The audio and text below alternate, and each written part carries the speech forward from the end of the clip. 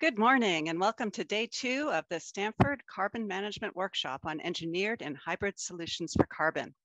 My name is Sarah Saltzer and I'm the Managing Director of the Stanford Carbon Removal Initiative, and I will be your host for this event. We had an excellent workshop yesterday. Jim Williams talked about some learnings from US-based systems modeling. He illustrated that all foreseeable net zero US energy systems will require carbon capture. And very importantly, all scenarios reaching net zero will have at least a 2/3 reduction in emissions. Negative emissions are complementary to, not a replacement for, carbon mitigation. Sabine Fuss talked about the need for a portfolio of options diversified across technologies and geographies, since each approach has its own advantages and risks. Understanding public perception and engaging in a broad societal discourse will benefit us all.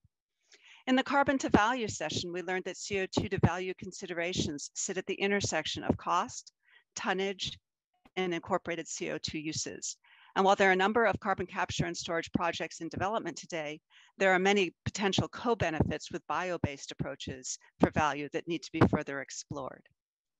Today's theme is Engineered and Hybrid Solutions, what is new and at the edge.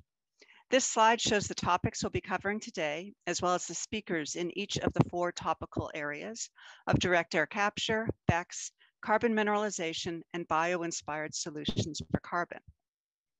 The goal is to hear from each speaker for 10 minutes each about what's really leading edge in the technological area. The facilitator will then host a dialogue between the speakers and probe into things like where is the technology headed and what's holding it back. I'd like to mention that we had one change from the original agenda. In the BECCS session, E.J. Bake from Stanford will be replacing Katrina Reynolds.